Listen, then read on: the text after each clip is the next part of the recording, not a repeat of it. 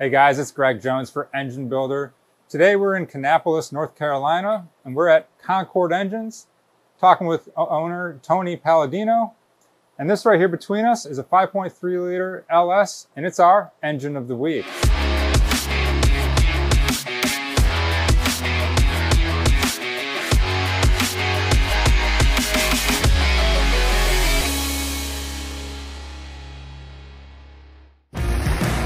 Engine Builder's Engine of the Week is sponsored by Pen Grade 1, L-Ring DOS Original, and NPW.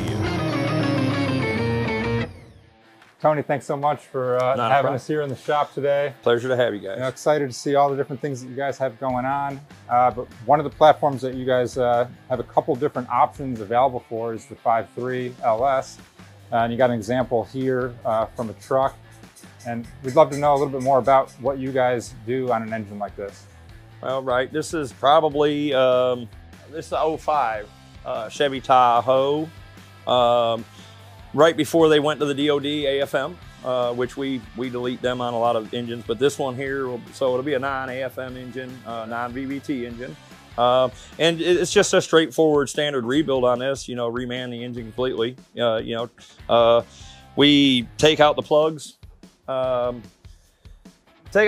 wash them, magnaflux them, make sure there's no cracks, check all the holes, make sure nothing's busted off or something that's deeming it not rebuildable. Bore and hone it, and then turn the crank. We've already got the crank installed in this. It's already been plastic aged. It's ready for the pistons and stuff, which we have over here done. We'll get to that a little later. The camshaft's in. Again, stock camshaft for this one. You start messing around with camshafts and with a fuel injection system, you have to do tuning. So I don't think this guy wants to tune. We're just going to build him a good, reliable truck engine so he can get another 250,000 miles on his vehicle. Yeah, excellent. Now, like I said, this is a stock version of what you guys do, but you have a couple other levels of where this build can go. You want to talk a little bit about that? We can.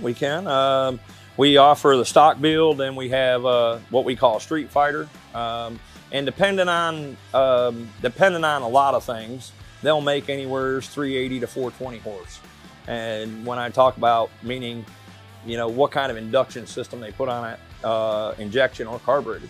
Because a lot of people don't know, but you can run these off a MSD 6014 box and a square bore flange, like Holly intake. And they run extremely well carbureted. So a lot of the hot rodders, street rodders like that version of a street fighter. It's a good version for them. And then we also go to the next level, which is the Mighty Mouse, and we've gotten up to 565 horse out of that. Again, depending on what's bolted on after the build. So they usually average with a carburetor. They usually average about 525 horse. Okay.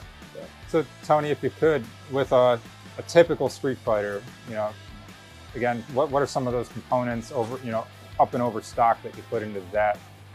Typically? Well, the biggest difference between a stock engine and a street fighter engine is really going to be, it's one of them ones that more of a economical build, something that a lot of guys can do.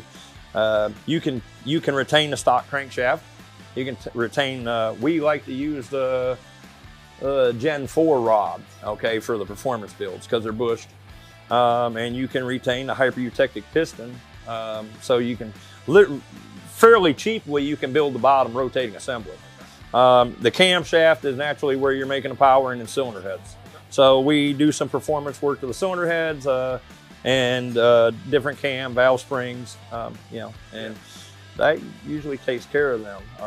Naturally, I like to put a HP series bearing in the mains for them and HP series for the rods on any of the performance builds. Kind of get away from the standard, I like to use the King SI bearing, silicon impregnated bearing. Real good bearing for street use, your everyday use. You start twisting these things up, you need a little something better. Yeah. That seems to work real well with these. We sell a lot of them. Yeah.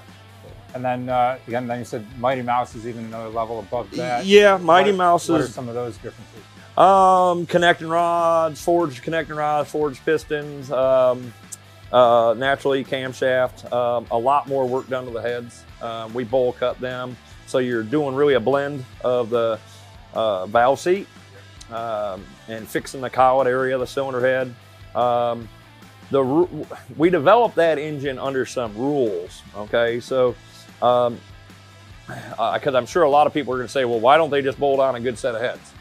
Okay, that came about with the racetrack. The owner of the racetrack called me. He wanted to start allowing LS in, so he wanted something affordable but durable. And so we had to retain that stock head to keep costs down. So that's why the Mighty Mouse was designed around that. We did a lot of research and found out that really the stock head, it didn't matter what we did to it. After about 535 lift, they stopped breathing no matter what we did to them. So the Mighty Mouse does, it does utilize a 525 lift cam. It's split duration and it's split duration, same lift but split duration. I really don't want to let go of it's a custom ground cam by Howard's. Okay. I really don't want to let go of the duration numbers. Yeah, no, that's all good. Lobe separation. We understand. But right. Tony, anything else that we're leaving out about what you guys do on the 5.3 LS? We do some work to the main bearings. I'd like to keep that kind of under wraps, but there is some other tricks of the trade. Can you say what that trick helps with? Well, it helps get more oil flow to the rod bearings. Okay. Very good. Because a lot of people, I'm sure they're familiar with the CT 525, and they're having a lot of problems with them chucking rods. And this issue has everything lines up right there. If they did what I do, they probably wouldn't be chucking rods. Very good. Well, Tony, we appreciate you telling us a little bit more about the 5.3 LS here, and as well as the Street Fighter and the Mighty Mouse versions that you guys do. Guys, we appreciate all of you out there watching this episode of Engine of the Week. Make sure you're checking out what Tony's doing here at Concord Engines. And as always, make sure you're checking out enginebuildermag.com for more engine content. Thanks for watching, and we'll see you guys next time.